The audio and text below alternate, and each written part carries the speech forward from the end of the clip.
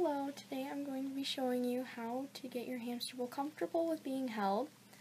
So what you're going to do is take a cup or something like a house or even a wheel that your hamster feels comfortable in and just scoop them up in it using your hand. You can just kind of scoop them up.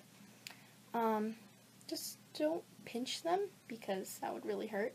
So what you're going to do is take your hamster, this is Moufasa, and put him down flat on your hand.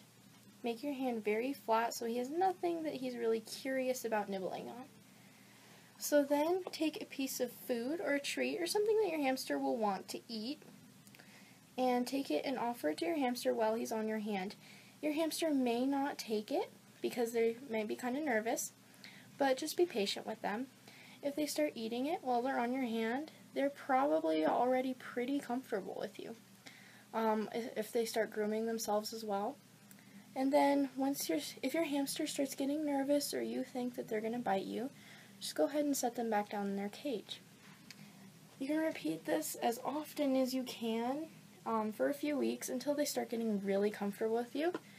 And then eventually they will probably crawl on your hand because they think that they're going to get food or something. And just keep doing that as often as you can. Thank you.